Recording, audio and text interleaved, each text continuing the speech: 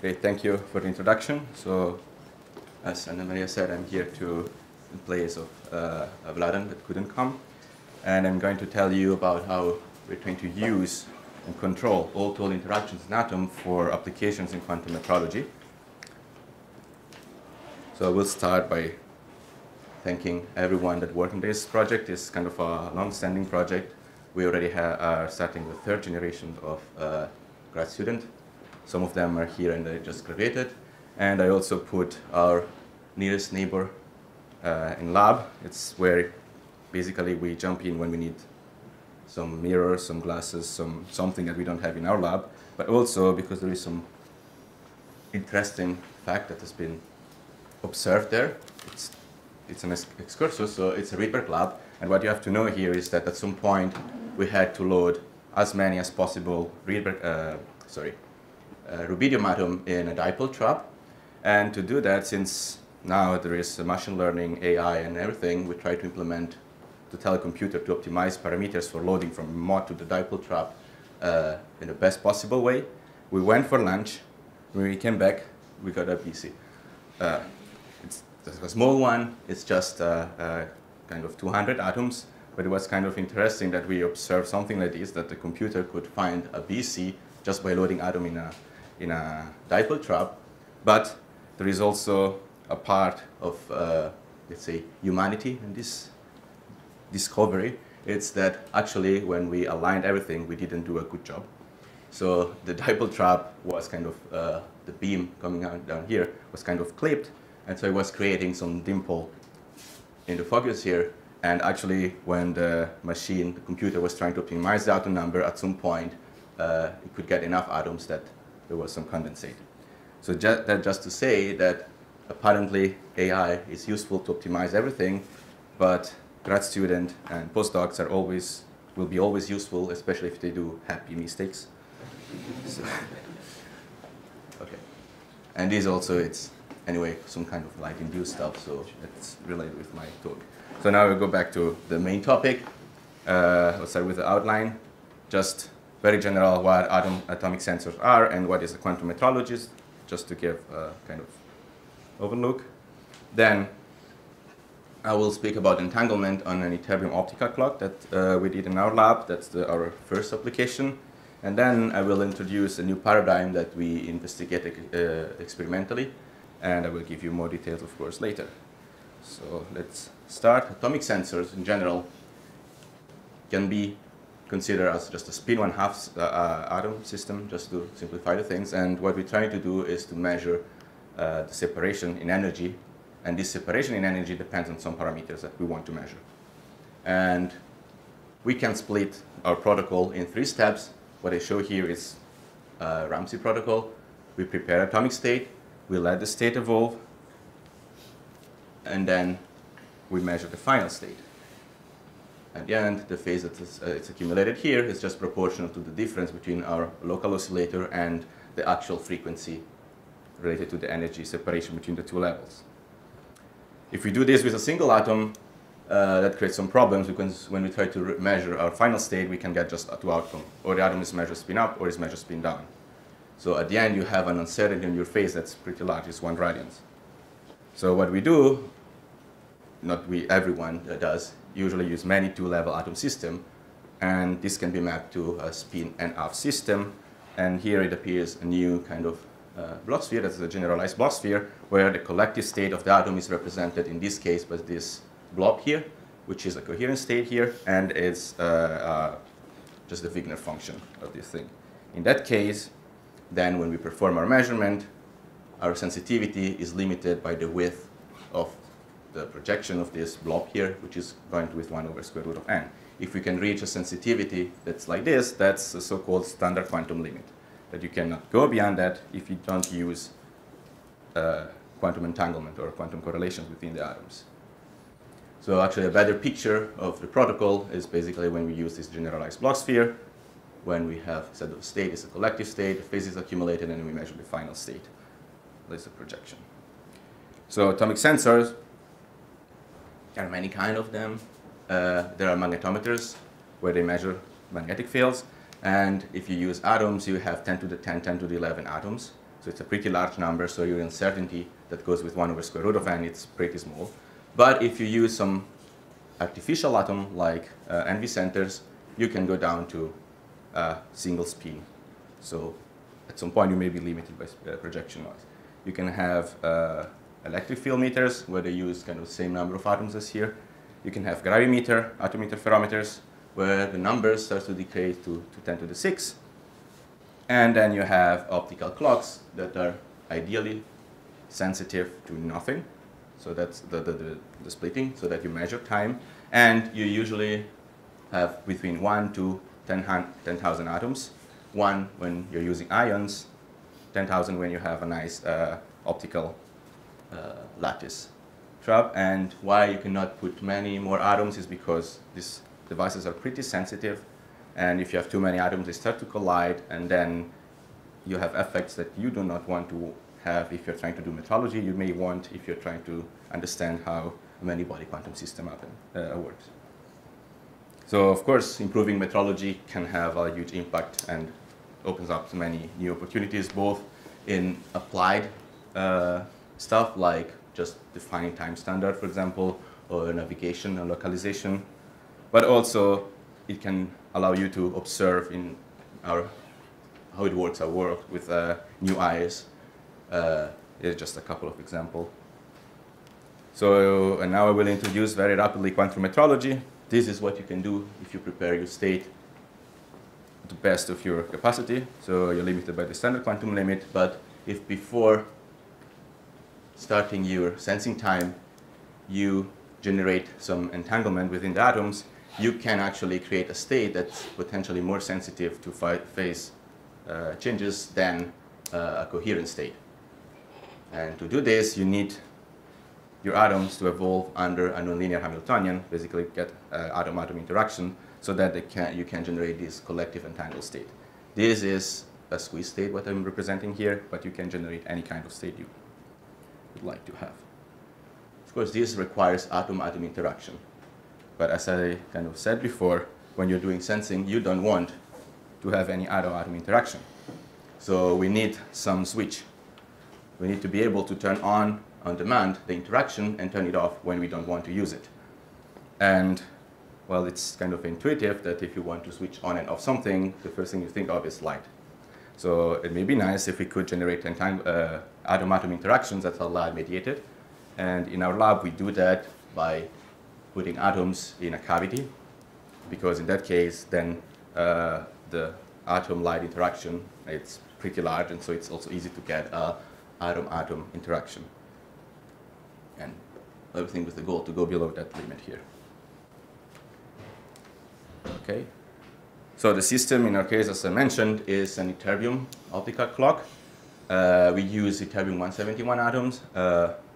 We usually load between 100 to 10,000 atoms, depending a little bit on the experiment we are doing. And this is roughly our experiment. Atoms are loaded and coupled to a cavity mode. And the question is why we use ytterbium. Well, it has an interesting optical clock transition. It's 7 milliards. It's very narrow. It has a Q factor that exceeds 10 to the 15. And in recent experiment, not in our lab, but actually they could reach kind of fantastic stabilities that are essentially limited by the projection noise. So in that case, in this kind of platform is one of the state-of-the-art platform for detecting very small signals, and it also reached the standard quantum limit. Another interesting Sorry, is that the fermion version? It's a fermion, yes. It's a fermion version. Yes, it's a fermion, and since it's a fermion, it has actually a nice feature. It's that for ytterbium 171, we have a ground state that is a spin 1/2 system. So everything is simple there, and you can use this as a nice playground for quantum mechanics. There is this transition that has a line width of 200 kilohertz, which is not good for optical clocks, but it's still pretty narrow. And what is really important here is that the ground state is a nuclear spin. So you apply a strong magnetic field, you have a very small Simon splitting. In our case, we apply 14 Gauss, and we get a splitting of 10 kilohertz. So it's 1.4 millitesla, 10 kilohertz. While in this transition here, it's mostly electronic spin, the splitting is going to be 20 megahertz. So, and it's much larger than the gamma. So actually we have an effectively closed transition. We can think about our system as effectively a spin, three-level system. And we can use this one to perform many things. And what we do, for example, is, well, we move S and P, but to give space for a cavity, we tune our cavity to be resonant with this transition. And what happens when we have a cavity that's resonant with a transition like this, we scan the laser through the cavity, the laser frequency. Here, what we observe, it's a Rabi splitting, basically the two mode. And the splitting here is proportional to the number of atoms that are in the spin-up state. So we can use this scan, this splitting, to gain information about the collective atomic state. This is how we measure the projection of our state at the end in the ground state, the projection along Z. So this is how we measure, that's interesting. But we want to generate also entanglement. And we do this using the same apparatus. We have atoms in the cavity. And what we try to do first is to generate one-axis twisting Hamiltonian. That's basically just a Hamiltonian that depends on SZ square. SZ is the collective SZ operator that can also be seen in this form, where you notice that there is an all-to-all interaction. Every atom in the ensemble interacts in the same way with all other atoms. So the question is how we generate this. So we can have an intuitive understanding. If we send the light that's slightly detuned from the atomic transition, the light goes into the cavity. It's non-zero around here, the probability that light goes into the cavity. When there is light in the cavity, atom sees a light that's detuned from their transition, right? So they will experience a light shift. That's what I see here. If they experience a light shift, that's like a magnetic light Hamiltonian that's proportional to the intensity of the light inside the cavity. So it's proportional to the number of photons that enters the cavity. And then there is a cavity that does the magic here. The intensity is proportional to SZ, to the collective SZ state. This can be seen, for example, on the Rabi peak. If you are slightly detuned here, you can see that when you have a little bit more atoms in the spin-up state, so you have a larger SZ value, there is more light. The split thing opens up, so there is more light entering the cavity.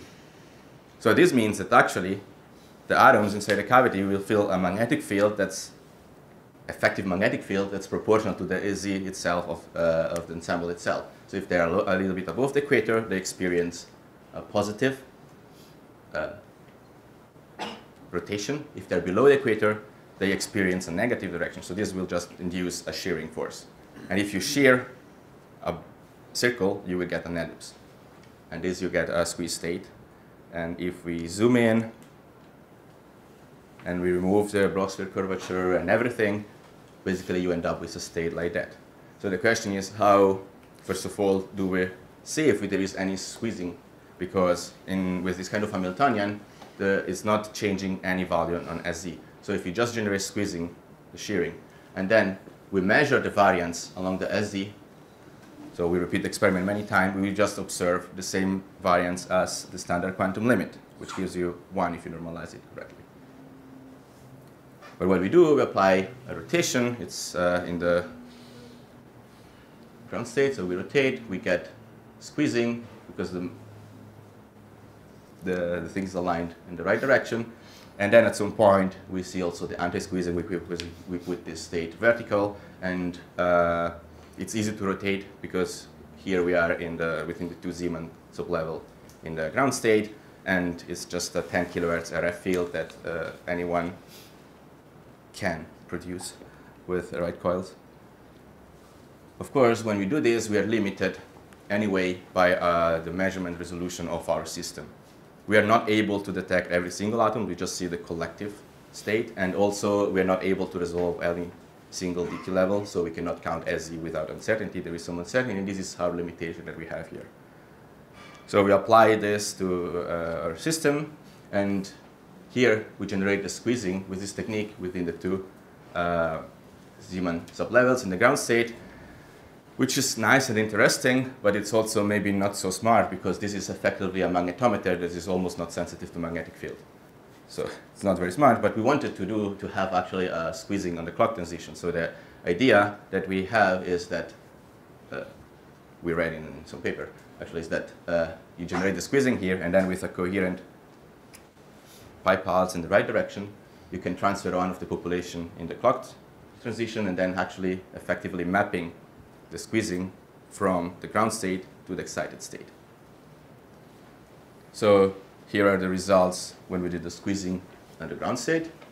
We observe is a tomography of our state. The rotation is shown in logarithmic scale because this tip is pretty narrow, so it's much easier to see it if we do it on logarithmic scale. So we observe a squeezing, and we observe also some anti-squeezing appearing up here.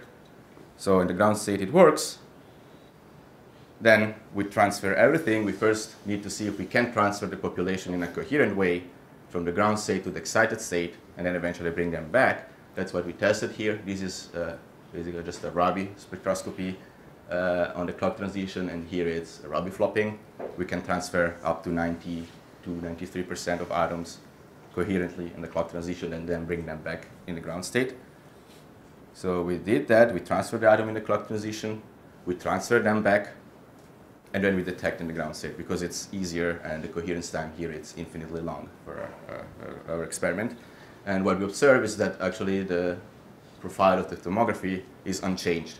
If we transfer the atoms up and down from the clock transition, or we just observe the atoms directly in the ground state, there is no change. So this means that this process is at least not introducing any extra noise, which is good. Of course, we have to test if we still have, for example, if this squeezing can stay there for a long time. So what we did here, we generated our squeezing, we put it horizontal. Horizontal in the block sphere means that we are not sensitive to phase, so we are not sensitive to a very bad optical clock that we actually had.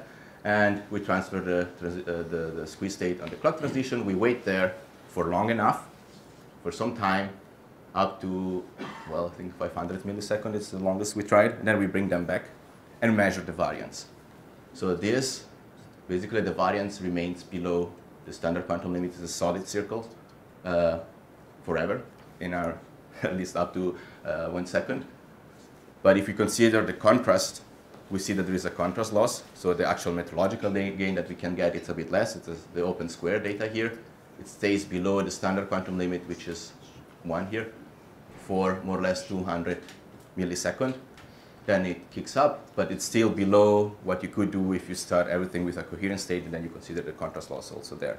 So this for us was enough to say, well, the entanglement, so the squeezing, survived long enough on the clock transition so that could be used for real clock applications. So we tried to do that. Unfortunately, we had a bad clock and a bad optical clock. I can tell you the little bit the story why. So here you can notice that's maybe 10 to the minus 13 the stability. And this is not the full clock operation. I will specify it later. While good people with clocks can get a fractional stability in 10 to the minus 17 per root hertz or lower. The issue is that we have our lab, we have our clock, laser. We did all the things as good as we could, and then we have fibers, right? Going from one table to another, coming back, and so on. And at some point, we had some visitor from NIST, I guess, and we asked, "Oh, but are you are you stabilizing your fibers?" Say, "No, there is no need for that." Say, "Okay, so let's take the measurements." So we took all the measurements, and well, it's really bad. So we were a little bit unhappy with how we were locking the laser with ultra-stable cavity. Well, it turns out that when we asked these questions, the other person thought that we were speaking about maybe half a meter or 1 meter of fiber, but actually we have something like in total 30 meters or more fibers. So we had to do fiber stabilization, but we didn't, and so that's why we have a very bad clock. But nevertheless, when we measure everything, we try to do our experiment and run the clock with a coherent state, so it's blue data here, and with a squeeze state as input. After we removed all the local oscillator noise that it was there, so we could characterize it because we could measure the noise from the local oscillator, we could remove that component. We could see that actually we observe squeezing below the standard quantum limit of 4.4 dB. This is the contribution coming only from the atoms. It's not the squeezing on the clock. May look not a lot. I mean, if with a good clock, you could get this improvement. It may look not a lot because actually 4.4 is a 2.8. But it means that you need actually, you can integrate, you can reach certain stability, precision in your measurement 2.8 times faster. Which, if you compare it to your salary, if you multiply it by 2.8 to your salary, you may change the perspective on the world. Or also in the opposite direction. So what is being plotted? Is it delta mu over nu on the vertical axis? Yes. Yes, sorry. That's a fractional. Yeah, I think I put a white square to remove something. Yes. And at the end, everything was limited by our final state readout. So now I will introduce you a new paradigm that we experimentally demonstrated and used and developed a little bit. And on this case, all the experiments are done just on the ground state of, so in this, within the 2 Siemens of levels. So no optical clocks so far, but maybe applied later. So now we'll have a little bit of small cartoon. So remember, the improvement is limited by the final state readout. So in general, sensor performance is characterized by its signal-to-noise ratio. Here I have two cars in New York and Manhattan, actually, and I want to target one of these cars. And I'm using a very bad GPS, so I cannot see the 2 cars. One way to identify where is my car is to reduce the noise. That's what you do when you do spin squeezing. You reduce the noise, so your signal-to-noise ratio increases. It's great. But is that the only way to improve the signal-to-noise ratio? Well, it's not. And to demonstrate this one, you should move here in Boston, where they build streets in a very highly nonlinear way. So, and you have an alternative now here. You can try to improve the sensitivity of your GPS, or you just wait a moment and let the system evolve under this nonlinear Hamiltonian. And actually, you will see the 2 cars that one ends up going towards Seattle and the other one ends up in Logan. So you wait a little bit and you let the system evolve under this nonlinear Hamiltonian, and you can actually distinguish where the 2 cars are. Okay? So in that case, I increase the signal and I increase the signal-to-noise ratio. Now there is a problem because all I put here was classical noise, just our readout noise, for example. But if my limitation is quantum noise, this is why I have a cat, but I think I'm better than Heisenberg because it's not going to die, this one. It's just the localized on many street. If I let the system evolve under this nonlinear Hamiltonian, I have the 2 cars slightly split out. They will end up basically being delocalized everywhere, so there is a huge increase of the spread of this car, right? So the noise increases a lot. And that's not a surprise because when you do quantum mechanics and you have some unitary evolution, if 2 states have a certain overlap at the beginning, you let them evolve under this unitary evolution, the overlap stays the same. So the question is, can I use this amplification in quantum mechanics? If we go and look at something a bit more realistic, the answer will be yes. And so if I have something classical, and I have just my SZ square Hamiltonian as I had before, it's a nonlinear Hamiltonian, I have a certain displacement delta. If I let the system evolve a little bit, I will get a displacement at some point that it's larger than delta, and this is what we saw earlier, so I can amplify my signal somehow. In quantum mechanics, it doesn't work very well because even if I have an improvement in the signal in this direction, my noise increases also a lot. But if I can reverse the time in my system after I introduce the signal, actually I can get I can amplify this signal a lot, and I can get basically the same noise here, but a larger signal. So I could increase the signal-to-noise ratio by reversing the time of my system. Reversing the time of my system is a cool way of saying I'm just changing the sign of the Hamiltonian. So the question is then, how can I reverse the sign of my Hamiltonian in my system in an easy way? So in my systems, remember, are just atoms inside the cavity. And when there is light on, they evolve under this nonlinear Hamiltonian. This is the sketch we had before. It's a light shift, and I get a certain shearing. If I detune the light on the opposite side, I can have the intensity being always proportional to the SZ. So I could increase the signal-to-noise ratio by reversing the time of my system. Reversing the time of my system is a cool way of saying I'm just changing the sign of the Hamiltonian. So the question is then, how can I reverse the sign of my Hamiltonian in my system in an easy way? So in my systems, remember, are just atoms inside the cavity. And when there is light on, they evolve under this nonlinear Hamiltonian. This is the sketch we had before. It's a light shift, and I get a certain shearing. If I detune the light on the opposite side, I can have the intensity being always proportional to the SZ. but have a light shift that has the opposite sign. And so in this case, I will shear in the opposite direction. So shearing in the opposite direction is basically just putting a minus in front of the Hamiltonian, and I can actually undo my revolution. And this is the experiment, finally. We start with a coherent state. We measure, we apply a pi half pulse, and we measure actually the z projection. But if we remove the pi half pulse, it's just equivalent to measuring just sy direction. That's in this case, we just measure the sy direction, so the horizontal projection. Nice and Gaussian. We let the system evolve under this sz square Hamiltonian, and we see that the noise grows. Sorry, still grow. It grows, and at some point it starts to wrap around the generalized Bloch sphere, so we cannot have a spin vector that changes in value. So it wraps around, it starts to look non-Gaussian anymore, and actually at some point you have something that is kind of completely wrap around the Bloch sphere, so you get a distribution like this one. And then what we do, we say, okay, now let's change the frequency of the light, let's detune the light on the other direction and let the system evolve backwards in time. And we can recover from this state, we can go back to a Gaussian distribution again, nearly limited by the coherent state size, so the standard quantum limit. It's a little bit wider, it's just a factor of 2 invariance larger because our system is not perfectly closed, so there is some losses, but that's kind of working. At least in terms of noise, we can reduce the noise. So one can always argue, yes, but where is the signal here? And can also, I mean, one way of getting some Gaussian distribution is to thermalize everything. So to show that it's not the case, we do the same process, we evolve forwards in time, then you introduce a signal, and then evolve backwards in time. In that case, we were interested then in the mean point because we know that the noise goes back to the coherent state. So here we measure the expectation value of Sy, I mean the average Sy measurement that we obtain divided by Sz, as a function of the rotation that we put inside. So the black lines represent the standard, the best you can do with a Ram's interferometer. If you introduce a rotation of 0.1 radians, you will observe a Moster rotation of 0.1 in the right direction.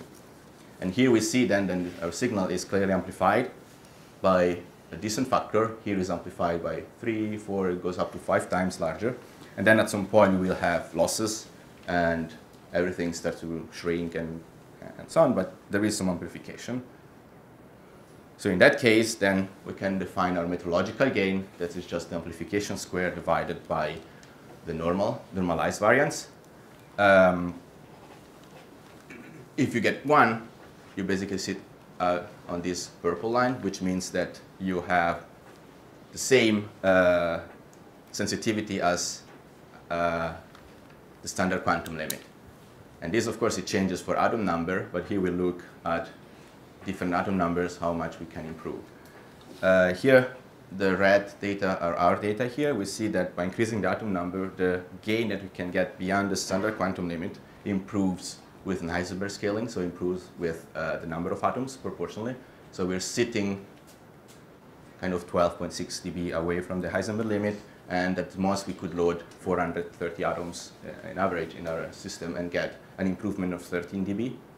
13 dB is 20 times better, the rotation. And here, just we compare this data with not all, but a good fraction of squeezing that has been performed, or actually entanglement that has been performed in many-body systems to improve metrology. So we have blue are BC's experiments, where you have SZ square interaction for free. It's hard to turn it off, but you can. Red data are ultra-cold atoms, but still thermal. Some of them it's even hot. And here is the regular holder, where they could get 17 dB actually with 1 million of atoms. And grayish data here, dark one are ions. These are single ion chains. They got some nice GSZ state. This one is, I think, John Bollinger. It's a very similar system, mathematically at least very similar to ours with ions. And here it's a tweezer array of neutral atoms. So this is interesting because you can extrapolate and you could get quite good improvement in new sensitivity. And what we try to do is, let's see if we can improve the sensitivity of our very bad magnetometer. So we try to be phase sensitive in this case. We create our squeeze state or highly entangled state, put it vertical to be sensitive to phase, and measure. So the standard quantum limit stays on the standard quantum limit. That's great. And when we did it with our protocol, we got an improvement of factor of 15. And in this case, it's too obvious if I tell you that's 15, it's a lot for your salary. So I can tell you if you need to measure something with a certain accuracy and you need 60 years to do that, it's a whole life project. Well, with this improvement in integration time, it's just a PhD project. So things can become more interesting. And, well, we try to go a little bit further and try to generate entanglement exponentially fast, because with this method, with the time reversal, we see that we can actually have a huge improvement. But to generate this kind of entanglement, usually you need to wait longer and longer so that the system evolves.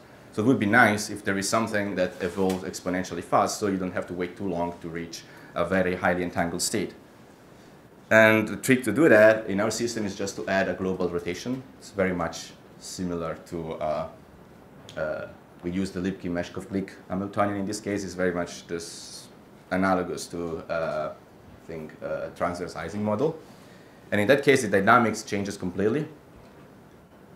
For certain parameters, there is this point here, which reminds of Boston. But if you look at it classically, it's a saddle point. It's actually the inverted pendulum. And classically, so if you have a small displacement along these two lines, actually these 2 points goes away exponentially fast. So we try to do it with our quantum system. We just put our coherent state on this crossing point here.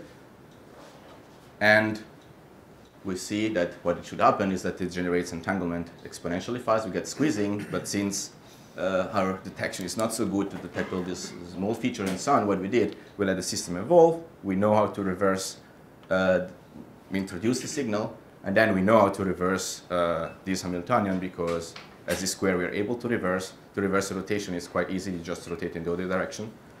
And so we could detect metrological gain in this system that grows exponentially fast.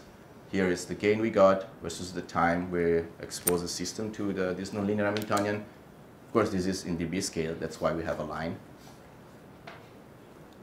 And at the end, basically, this is two experiments. One when we didn't apply any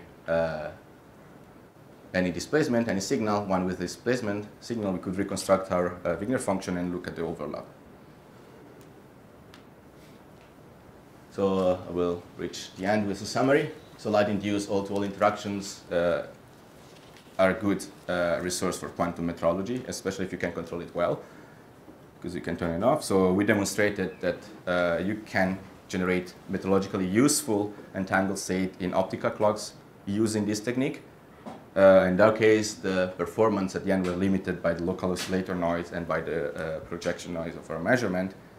And now I think I may have convinced you that this new paradigm, where we can reverse the nonlinear evolution, is kind of appealing, because it's quite robust. It allows you to get a lot of improvement, and actually it renders maybe many other scrambling Hamiltonian to generate entanglement in a very weird way maybe, but exponentially fast. It could be useful and used also for metrology.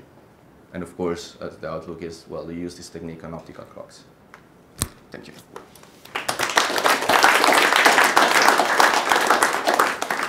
Excellent.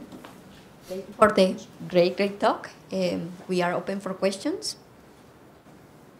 Maybe let me start. Yes. So the Ising Hamiltonian is particularly tolerant to the noise that, I mean, if you don't have any spin flips, then you can get 1/n, even with decoherence and with superradiance, but, or light decay from the cavity.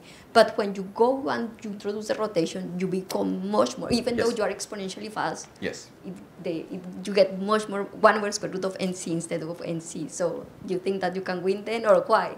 What is the gain there? Yes. That's true. That's one of the reasons why here I cut. Actually, the things are going down later in this result here.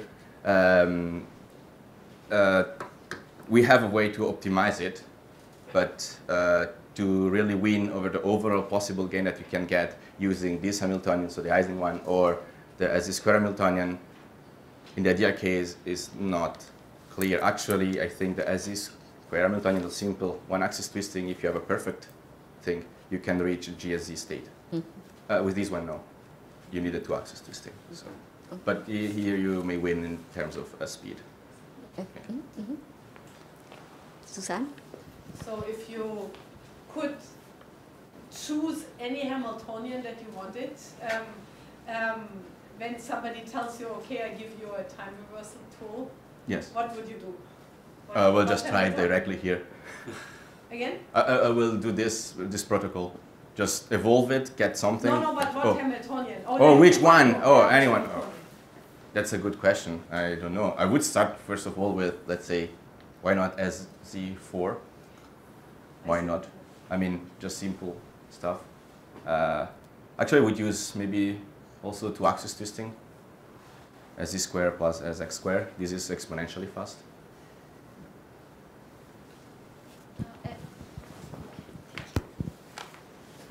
Just to clarify, like, am I understanding right? Maybe like following up the Susanne's question. So the Hamiltonian that you want instability in your Hamiltonian, right? So that's actually where you see exponential scrambling. That's connection there. So you actually want like instability in your Hamiltonian when you're choosing. Yeah. Yes. Instability in metrology can be called as sensitivity. Yeah, no, I mean, that's not obvious. I mean, if you think in that way, you can see if something is unstable, it's actually very sensitive to perturbation, which, yeah. More questions? No, there's one up there. Okay. Sorry, thanks. Hi, great talk. I was wondering if you fix the local oscillator noise, what would be your limit for squeezing with a cavity? And what would be limited by it? Okay. Well, just squeezing is our measurement resolution.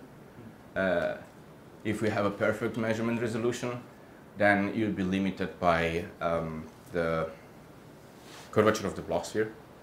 So this means that you continue to squeeze, and you have two effects. One is you start to wrap around the block. I mean, both you wrap around the block sphere, so your signal decreases because actually your mean point is not anymore rotating on the block sphere surface.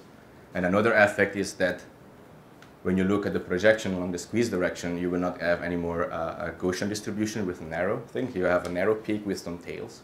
So you would need to use some more fancy way to extract all the information, which is not just the variance. Yes. If not, if you do the time reversal, then in that case, it's very much the same limitation, the block sphere curvature, but it kicks in much later.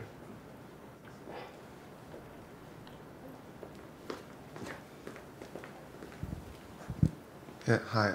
I have a question regards you're saying that this is a cavity that you can turn the interaction on and off, right? And by sending the light or not. So how about the atoms interact with the vacuum mode of the cavity? That should be also very strong, right?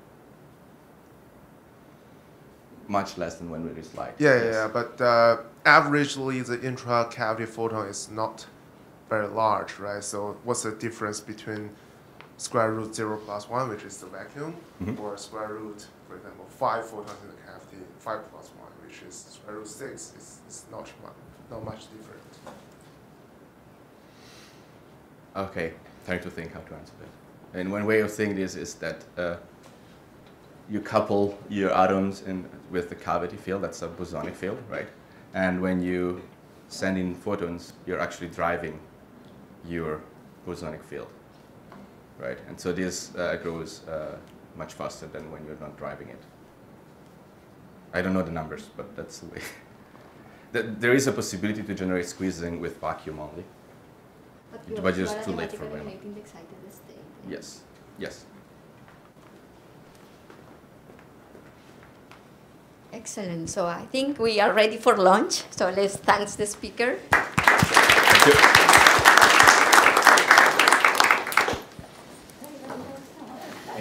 Question. Can you Yeah, lunch will again be